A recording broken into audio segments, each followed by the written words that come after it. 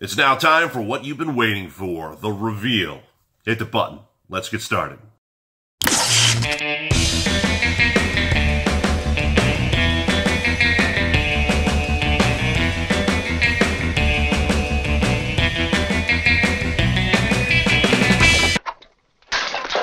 Hey there, hi there, ho there, Andrew here, the horror host of Generations X, Y, and Z inside Davis Manor, where we find humor in horror. And we are continuing our Halloween Horror Nights number 28's coverage, with my role being revealed. And as some of you might have known, since you've been watching the channel since 2015, I go ahead and I sprinkle out a little bit of clues in the info and insights that I do for Halloween Horror Nights on where I'm going to be. And if you haven't watched any of the Halloween Horror Night 28 videos, let me pause for self-promotion. You go ahead, click that link there. It's going to give you all the videos of all the houses, the scare zones, anything that deals with this year's event right here, HHN28 in Orlando. And instead of explaining the clues of where I put them in and making it a really long and drawn out video, I've gone ahead and I've made a highlight reel instead. And thanks to the patrons of the channel, I've been able to expand my video editing and production skills, so to speak. And I made this this little highlight reel kind of have an 80s vibe to it.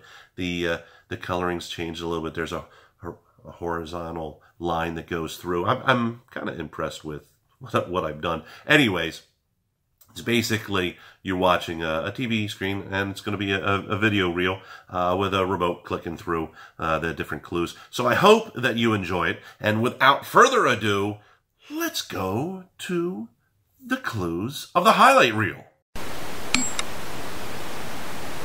I am located as one of those frightfully fun scare actors that jump out and say boo to you.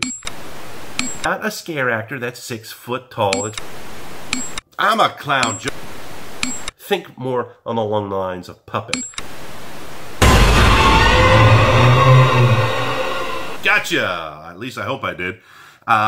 There's so many people out there that don't get a chance to experience Halloween Horror Nights. And so I wanted to go ahead and try and scare you at least once through the screen. So hopefully it worked. If it did work, if it didn't work, leave a comment down below. I want to know. I'd love to hear from you. So if you have not guessed by now, I am in the house Poltergeist.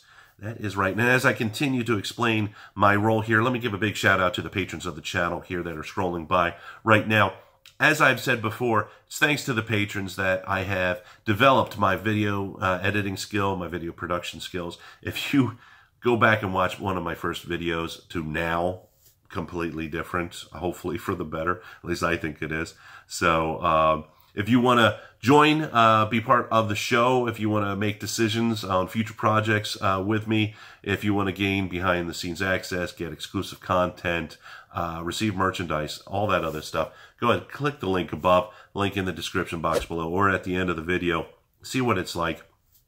Go ahead, check out the rewards, check out the goals, see what we're doing on the Patreon channel, or on the Patreon page of the channel. I would love to have you part of the team and join me on this journey. Now, getting back into my role, as the clue stated, I am not a scare actor per se, but rather a puppeteer. And that means I'm controlling one of the puppets in the house of Poltergeist. Now, I don't want to tell you exactly where I am because I don't want to ruin the scare. Much like if I told you where I was as Leatherface in Texas Chainsaw Massacre, it would have ruined the scare there back in 2016. So I don't want to do that. But in true Andrew R. Davis form, there is a clue somewhere in this video. I'm not telling you where the clue is, but there is a clue. Now, I will tell you this, though. If you're doing Halloween Horror Nights number 28 at all this year, Poltergeist is a must go through. And I'm not saying just because I'm in the house. I personally walked the house, throughout the house, lights on when nothing was going on. I've gone through when the other cast was nailing it, going in with their scares. The sets on this house are beautiful. The costumes are unbelievable. And the story of the show direction in this maze, as it flows all the way to the end, You just have to see it for yourself. I mean, it's amazing. And if you've watched my videos in the past, you know that I'm a huge fan of Poltergeist because it was the first horror movie that I saw as a kid. And it scared me as a child. It stuck with me. And really, it kind of puts my horror journey in really full circle, if you think about it. It's kind of poetic. I mean, it's the horror movie that started my love of horror to I'm being part of horror, I guess you could say. So I will say, when I was originally cast for this house, I thought to myself, well, I don't look like anybody in this film. Why am I in Poltergeist? And that's okay with me because with my role, you're not going to see me at all, which can be a bummer, because I want to physically see you face to face, but I can't do that when I'm working behind the scenes. This, however, gives me a whole new level, a whole new set, basically, of scare skills. And so not only have my video skills improved over this journey, as we are taking this together in this channel, but so have my scare skills. They've adapted and they've evolved as well. And actually, I'm really excited for it. Seriously, for those that just feel that Poltergeist isn't scary by today's standards, like it hasn't gone through the test of time, because this was a 1982 film, go through the house. You will think differently when you are out of the house, if you can find your way out of the light and get out of the house. Well, that was a little creepy.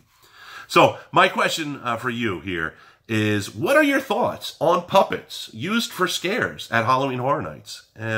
Puppets have been a part of Halloween Horror Nights for a while now. I mean, there were puppets in the for Aliens in the Alien vs. Predator house, puppets used for the Werewolf in American Werewolf in London, Crocolion in Tomb of the Ancients also, which was a very popular character and scare. There have been plenty in the past already.